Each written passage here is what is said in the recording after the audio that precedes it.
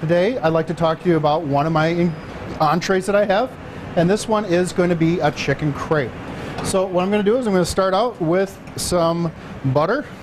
We're in Wisconsin, I love butter, and so will you. So here we are, we're going to start a little butter. We're going to have a little bit of carrots, some celery, and some onions. And what I'm going to do is I'm going to want to let this cook and sweat. What does sweat mean?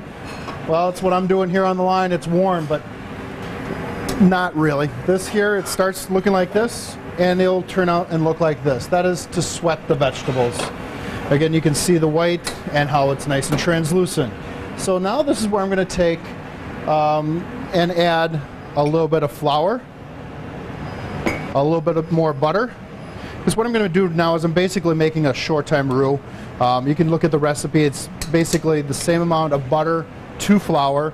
And I'm going to take this and I'm going to cook this and just kind of let the butter melt, let the flour go until the point where it's all nice and melted. Let's pretend that it melted by now. I'm going to add a little chicken stock, and I'm going to add a little heavy cream. And here I have what's called a sachet, and in the sachet is thyme, parsley, bay leaves, peppercorns, and I'm going to place it in here.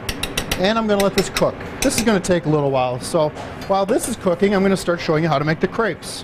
What you need first is a non-stick pan. With a non-stick pan, the most vital important of this is do not scratch it. If you scratch it, everything's going to stick to it.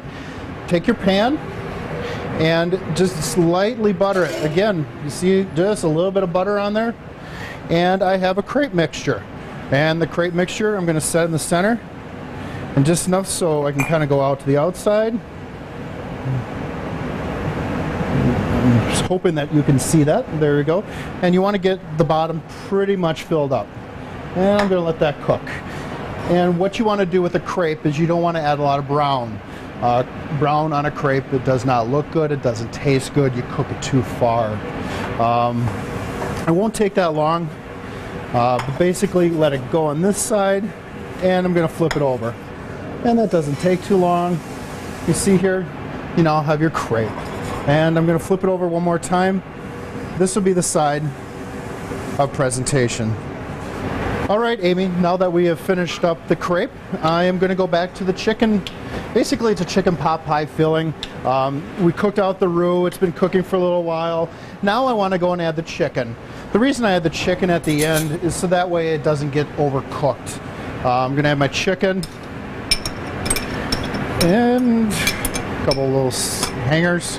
And I'm going to go and add some peas. And again, I add the peas at the end, otherwise the peas are going to go and change color and you're going to get brown peas.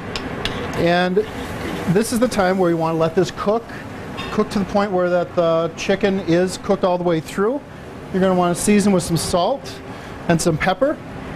And a little thing I like to add, I like to add a little hot sauce to it. And you don't need a lot. We're not making hot wings right now, Amy. All I'm doing is I want to go and bring out the flavor of the rest of the chicken by adding a little bit of that hot sauce. And that will take a little while to cook. But what I have here, I have a finished product. So we have some chicken, and you can see here, nice and thick. If it's not thick enough, you're going to need to add a little bit more roux. But again, remember, you're going to need to cook that a little longer. You're going to take your crepe, and we're going to go and fill this up. All right, and we're going to take this and bring it over and bring it over again. We have a nice beautiful crepe. And to present this is how it looks in the Wisconsin room. I'm going to go and take a nice plate and take a little asparagus.